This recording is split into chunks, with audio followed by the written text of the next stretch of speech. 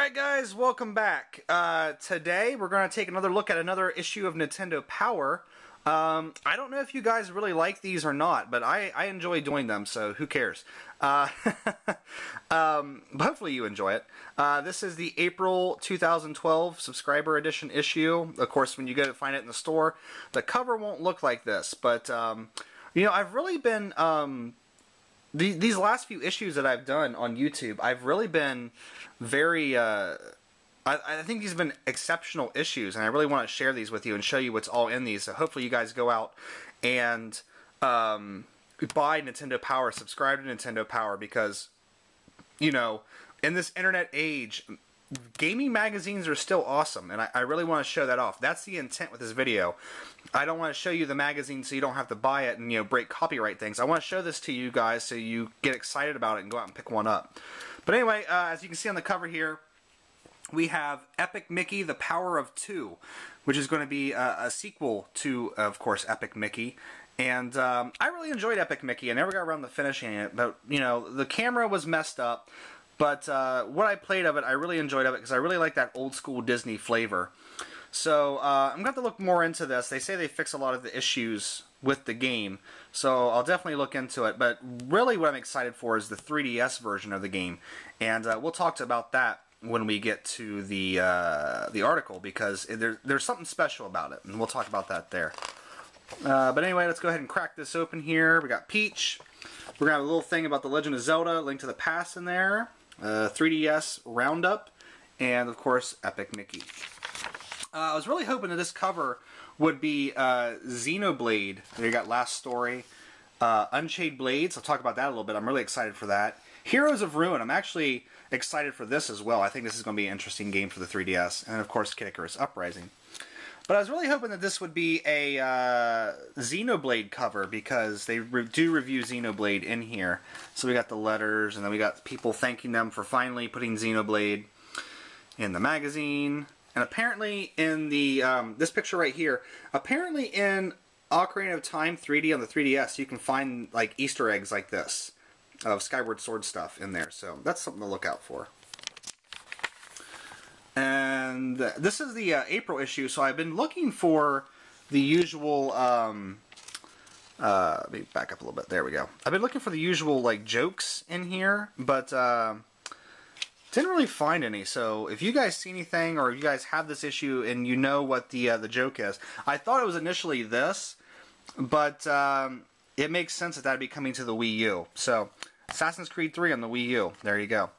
And then I thought maybe this too, Back in Black and White, Pokemon Black and White 2. We'll see. I mean, I don't know what the, here's the thing about Professor Layton versus Ace Attorney.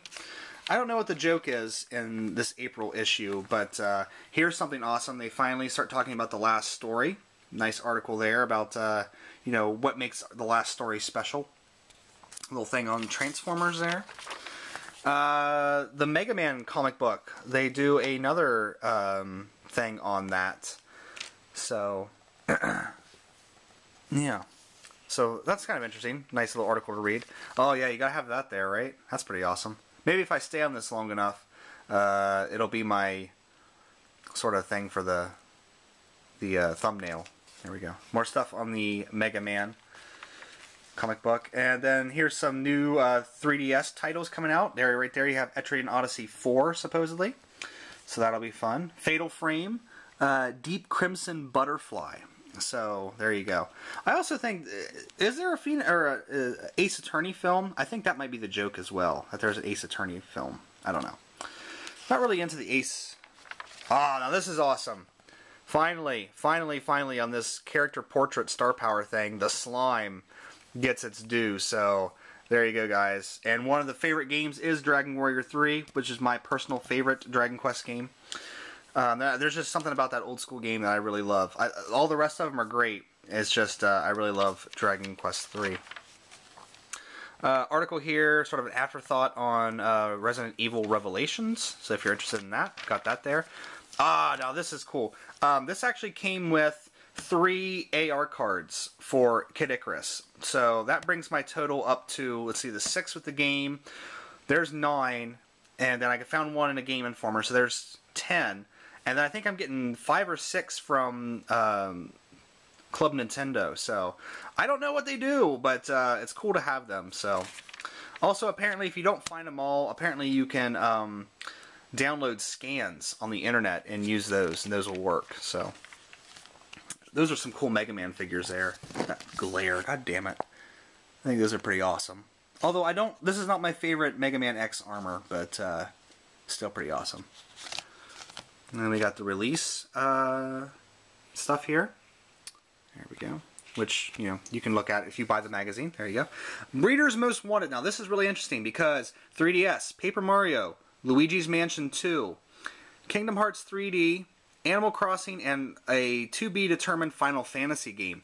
All of those games I agree with. Not so much Animal Crossing, never got into that series, but the rest of them, I definitely want to get for the system. Down here on the Wii, you can kind of see how the Wii's going. Number 1 is The Last Story, of course. Skylanders Giants, I don't care. Lego Batman 2, okay. Amazing Spider-Man and Men in Black. So you see, it's a bunch of licensed stuff, really, on the Wii. And then Wii U, I mean, there you go. I don't really care because who knows what's going to be coming out on the Wii U. Even what the Wii U is. Okay, now here we go, guys. This is Unchained Blades. And it looks like a first-person dungeon crawler RPG that's going to be released on the 3DS by Xseed.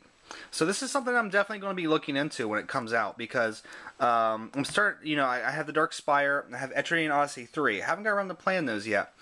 But, you know, when Xseed takes the time to put something out, it's definitely worth looking into. So, big 2-page article on that. And I mean, look at stuff like that, you know.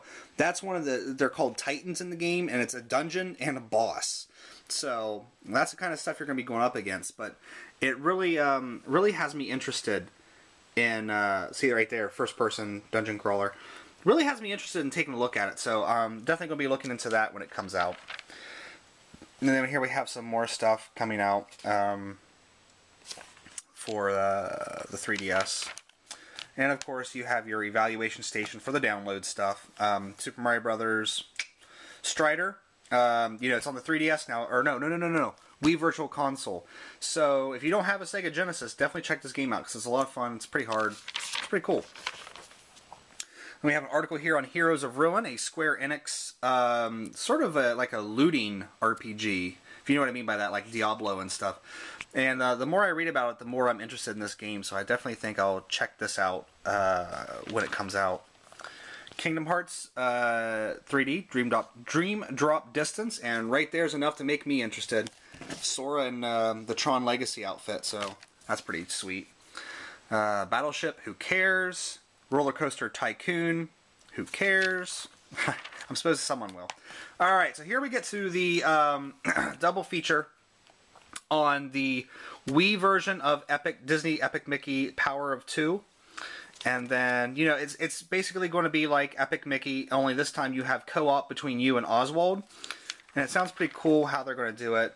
If you don't have someone playing with you, now look at that. That is friggin' sweet. That'd be awesome box art. If that's the box art, I'd be really impressed with that.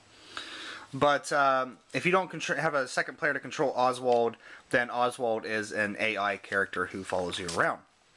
So, I mean, this article just goes on, and it says something about the game being a musical. So I guess we'll see how that turns out. There's a interview with, who is that? Oh, is that Warren Spector? Yeah. Alright, there he is. Oh, wait, something about Suikoden. I'm going to have to go back and reread this, because I must have missed something about... He must be wanting to do something with Suikoden. I don't know. I don't see anything in the bold print, so I'll have to go back and maybe I'll talk about that a little bit later. But this is what I'm really excited about. Epic Mickey, Power of Illusion. Now, this is going to be the 3DS version of Epic Mickey. Think about a game that says Mickey and Illusion. You have to go back for this one. But Mickey Mouse and the Castle of Illusion and World of Illusion, this is going to be a sequel to that. And if you look at the screenshot there, which is really blurry. I apologize, guys. But it's going to be a 2D platformer, hand-drawn sprites and everything, and that has got me super excited because Castle of Illusion is an awesome game. Some more fantastic artwork. This is a really good issue. You guys should definitely check this out. And then we go into talking about the making of the 3DS version and how it's going to be a sequel to Castle of Illusion. Great stuff. And this is an awesome article because Link to the Past is my favorite Zelda. So this is 20 reasons why Link to the Past is the best Zelda game ever. And I'm not going to really let you read this stuff because I want you to go out and support Nintendo Power because this is an epic issue. But there's also 3 reasons why it's not. And when I was reading it, one of the reasons I think it's not is because of that fucking snow dungeon, the ice dungeon in the Dark World. That thing is so friggin' hard. Oh my god. But it didn't make the cut here, so there you go. And then here's a big article on Mario Tennis Open for the 3DS. So if you care about that, big thing in here. But personally, I don't. I'm not big. You know, I have Wii Sports for the Wii, and you know, I don't really feel the need to go buy that.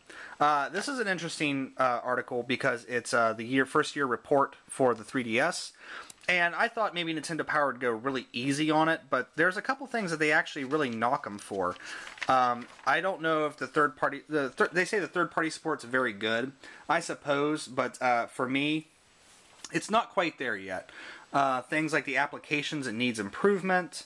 Where was one thing? The online gameplay needs improvement. There was one thing, though, I thought they really slammed them on. I guess not. So, I mean, of course, they're going to say that the 3DS is pretty good. But I think it's a great system. Overall, they gave it a pretty positive score. The value, they say, is excellent. So make your decision there, guys. I think it's got a lot of good stuff to it, but it's got a lot of bad stuff, too. This is an interview with this dude right here, if you know that name. I'm not going to try to pronounce it because I suck at pronouncing Japanese stuff. But he was... this is for Mr. RPG Crazy. He was the producer, if you can read that, probably not, for Breath of Fire 3 and Breath of Fire 4. Also for Zack and Wiki on the Wii. And let's see what else he did. He did Mega Man 9 and 10. And he talks a little bit about Breath of Fire and how much he wishes it would come back because he thinks it's just a fantastic series, which I would agree. I really hope Breath of Fire comes back sometime here soon. I think we definitely need it. Big article, well, retro article on Narc here, if you guys remember Narc from back in the day.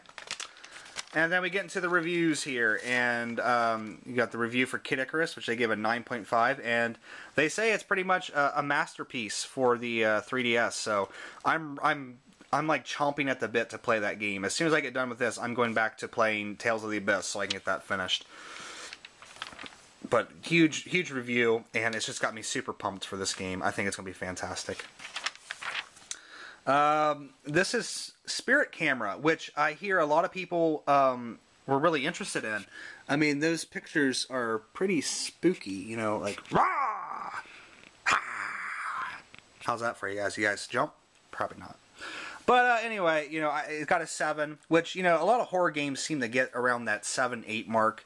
Because I think horror is such a personal thing. It's hard to really make everyone affected by it. But this looks absolutely creepy. So, you know, I might not check it out right away. I might look a little bit more into it before I jump into it. But it's something that it's definitely on my radar. I just don't know if I want to jump into it yet. Shifting World, 6.5. Major League Baseball, 2.5. They gave it a 9. And reading the article, you know, they basically say it is one of the most fantastic games. You know, it's just one of the best Wii games ever made. There are some problems with it, and I understand the problems with it. But, you know, when you see screenshots like that and like that, I mean, I'm telling you what, guys, April...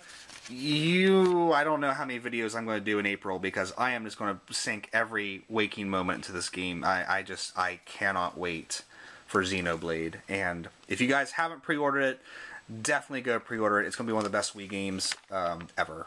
And then you got your Reviews archive, nothing too exciting there. They didn't, from the sounds of this right here, they didn't really like Back to the Future the game. They gave it a 6.5, but that was the Wii version. I don't know if it ran worse on the Wii. I haven't played my PS3 version yet, but yeah. And then here we got this. These are always cool. The community section, like this Wind Waker cake, and you get to see the close-ups of stuff. And here's the cake toppers, which actually look like Lego with like Lego hands and stuff. But I don't know if they I don't know if they handmade those or if they found them somewhere. But just the attention to detail on that is pretty fantastic stuff. I always like seeing stuff like this when fans make things. And then, of course, we got a bunch of Kirby's that someone crocheted with a bunch of different hats. To see them all there. Great stuff. And then, I believe this is the guy that works at the job. He's a director at Way Forward, who made Shantae, which right there's Shantae. But he's getting into painting video game characters by the pixel, which a lot of people are doing nowadays, you know. But yeah, it's really cool stuff. I really enjoy this kind of pixelated artwork stuff. I think it's fantastic. And then somebody knitted or maybe not knitted, I don't know what the correct word is, but they made a like a maybe cross stitch. They made a map of Mario World. So there you go, cool stuff. Someone made a Luma Moth costume. Stuff's always awesome to look at. And then I'm not sure what this is. This is something about making food out of like game objects or something. I don't know. And then next month, bam! So I'm telling you what, guys, Nintendo Power and Nintendo in general are really knocking it out of the park for me. I'm really pleased to be a Nintendo fan nowadays. It just seems like a lot of good stuff's happening at Nintendo, and you can question a lot of their stuff, like, you know, the Wii U was basically made for this generation, and it's what the Wii should have been. But the more I hear about, like, the PS4 and the next Xbox, the less I want it, you know, with these gaming lockouts for the used games and stuff. So, but anyway, guys, this is a fantastic issue. I went on a little longer than I intended, but you definitely should go check it out. I mean, just fantastic artwork.